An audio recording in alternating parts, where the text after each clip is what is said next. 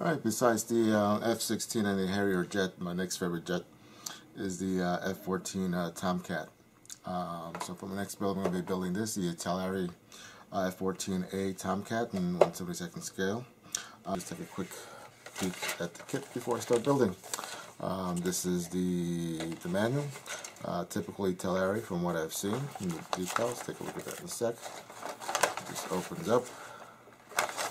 Nice long instructions.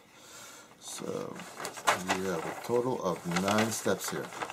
So as always, a little bit of information about the plane itself, sprue map, which is always nice to have, and this one is numbered.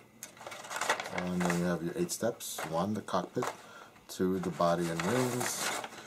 3, the vertical, horizontal, and attaching the nose. 4, the bottom part of the engine. 5, the nose wheel. 6, the undercarriage wheels, the main wheels. 7, the other half of the main wheels. And 8 is assembly of all the weapons. And 9 is the putting the weapons on.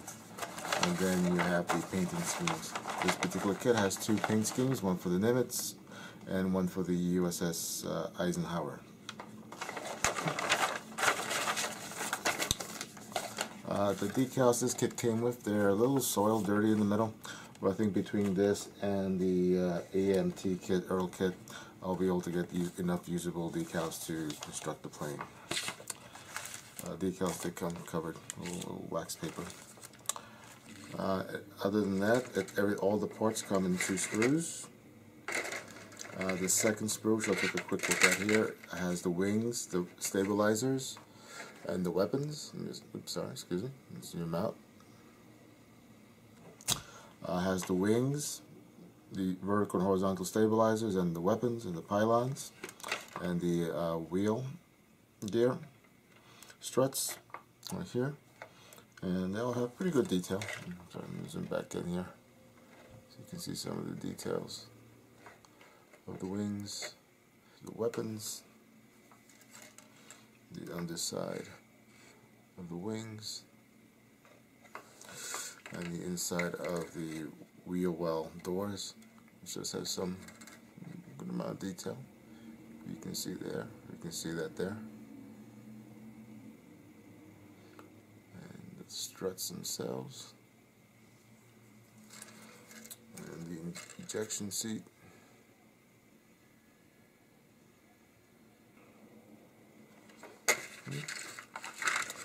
and then the first sprue is a sprue with the body of the plane.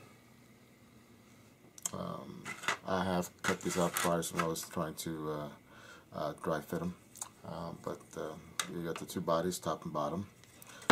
You got the engine intakes, you have the wheels,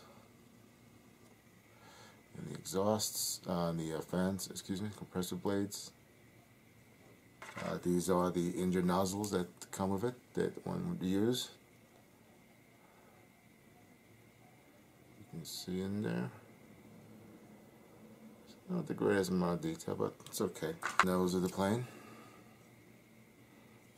Let me zoom in a little bit more so you can see it better. So this is the bottom, the nose wheel well. So you got some details in there. The panel lines are raised in this particular kit. You have the top of the nose wheel, nose section.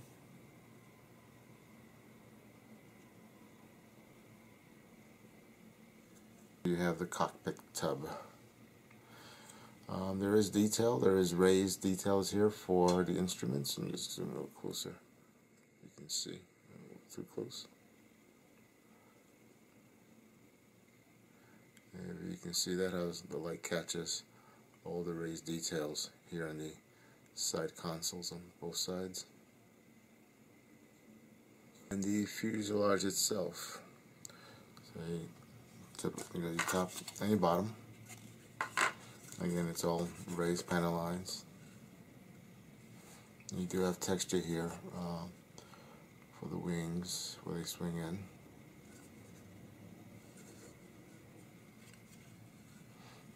got the tail. The air brakes are all molded in, so they're not separate. Same thing on the bottom. They are molded in. They're not separate.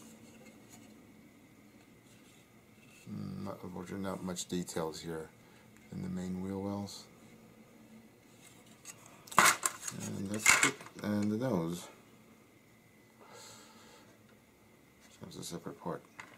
Hello again. excuse my voice. I have a little bit of a cold. Here we are, back in continuation of the build. I have painted and assembled the front of the plane here. Specifically what I did, I brush painted the seats and the inside cockpit and the instrument dials and everything else. I don't know what you can see in there. All that was brush painted. After I finished brush painted it, I assembled this. And then I put some varnish over it to protect it from handling. For the two halves here, what I did to glue it, I did one side first. I applied some Tamiya extra thin cement along the edge, squeezed it, held it tight, manipulated it so I had little to no step in here. Then I flipped it around and did the other side, same thing. Applied some Tamiya, squeezed it, manipulated it, make sure I had no step that was as flush as possible. Then I'll go back and I'll clean up the seam that you see there. I mean, right now this doesn't really require any filler, just a little bit of sanding to take care of that. In the nose section, I have used some putty and a fishing line weight to give it some nose weight so it doesn't become a tail setter. For the main body of the plane, put it together according to the instructions. The parts went pretty easily. You have the top of the wing, you have the bottom of the wing, which goes right in there. Forms a nice natural seam for where the flaps and the panel goes here in the front leading edge, so that fits nicely. Top and bottom went nicely as well. Let's follow the instructions. The way the wings are synchronized is via this bar here, which goes from corner to corner here inside the wings, so you can have the synchronized wing action here. When I went to assemble the body, the way that I did it, I used some just regular tape to hold it in place in 3 spots, namely here, here, and here. While that was being held in the spot, again using the Tamiya glue, I put a bead here on the edge, held it together, squeezed it, make sure it held, turn it around, did the same thing here, then I turn around, then I did it here along this edge where the 2 halves meet, turn around, did that half, then I did the 2 front parts where they meet here and here, and finally I did the tail. So I didn't do everything all at once. I did it part by part, edge by edge, just where I have the most control over one edge. Well, that's dry, I can do the other, and the other. If you try and glue everything together at once, then it becomes a little bit of a mess. You're going to have glue all over, probably get glue in your hands, glue your model, and probably wind up not having a good edge seam throughout the model. I mean, right now this doesn't require any filler, just a little bit of sanding to smooth out these edges here, and otherwise this went pretty well. One thing I did forget, I forgot to drill the holes for down here before I assemble it. So the way I took care of that to find where the holes went, I took a flashlight, turned off the lights in the room, shone it through the hole here in the front. That was enough for me to be able to see where the holes were, and then I just go ahead and marked it in and drilled them out. Now for the intake cowlings here, which go right here. I test fitted everything here. Let me see this one here on the port side. There is a little bit of a fit issue at first that you can see there. There's a little bit of a gap, but by careful scraping with the back of the knife, the X-Acto knife, you can see some of the scrapings there. You can get a nice smooth edge there, which I already did here with the starboard cowling here. So you get a nice good seam between them with minimum gap. There's still a little bit of gap there, but I know that once I add the glue is going to melt the plastic, and once I squeeze in there, that gap is just going to disappear. You're not going to have any putty whatsoever filler in that area. Just a little bit of sanding to take care of the weld seam there. And again, that's something that I do throughout the whole model. You just test fit, make sure things fit well. If I see something is not fitting well, then I'll go ahead, do a little bit of sanding, a little bit of scraping, make sure the parts fit nice and tight. Then I'll go back and glue. This particular Italeri glue, plastic, I found it's very soft, so it melts pretty well, reacts pretty good to the cement, so it melts, and you can weld the parts very well together. One thing I did notice about this kit, the two horizontal stabilizers, there are the notch in there are different sizes, so they're keyed in properly. For the vertical stabilizers, even though they look identical, if you look at them head on from the bottom, I mean from the side here, there is a little bit of a cant leaning one side into the other, so that the vertical stabilizer act leaning just slightly off to one side or the other here, left and right. So make sure you don't put those in the wrong position. So we're going to go throughout, finish building the model, get it ready for priming. Do the same technique when I put this together. I'm going to test fit it, see if I need any scraping edges, make sure nice and even. Apply the glue, hold it in tight, let it melt, and adhere properly. Same thing with the nose, and so forth. I mean, holding it versus taping on this particular model, I mean, the model is relatively small. Doesn't need that much pressure to hold it together. I just find that for this particular model, just holding it manually like this and letting it dry, the glue, or set the glue set, and then letting it cure for a while is fine. I mean, you know, I'm watching TV, I'm doing something else, I'm doing this, so it's not that big of a deal just to hold it together like this. Alright, so stay tuned for the next part. Thank you. Okay, it's been about a week and a half, 2 weeks since the last segment of this video. The build is complete, everything's done.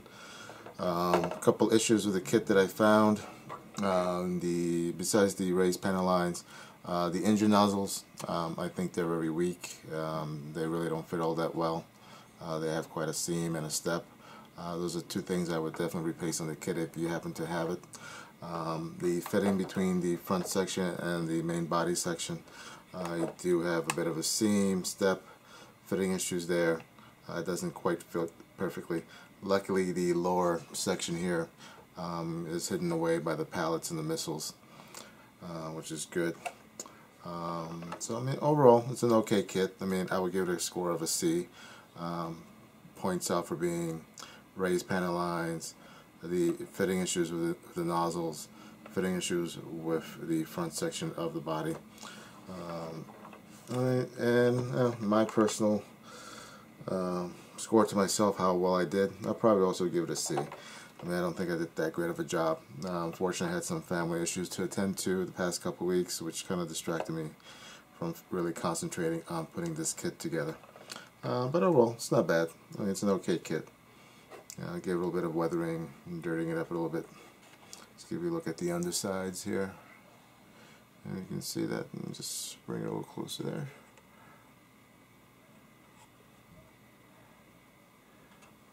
I did manage to put on almost all of the decals. There were a couple of the small decals which unfortunately just disappeared in the water once I dipped them in.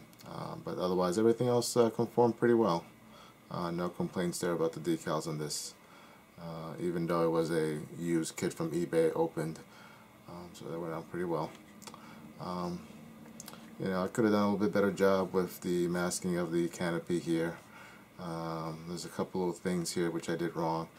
For example, the sensors here, one of them is drooping a little bit. I was just not paying attention, and that's the way it dried.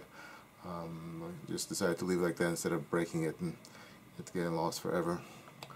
The missile pylons, one of them, I don't know what you can tell here in the video, but one of them is drooping a little bit. This one is actually raised up a little bit compared to this one. Should probably be closer to this one here. And again, that's my fault. I just was distracted and wasn't paying attention. But otherwise, it's alright. Yeah, that's it. Kit, I'll give it a C. My abilities on it, I'll give it also a C. I could have done a better job with the kit, I believe. Alright, thank you, and stay tuned for the next build.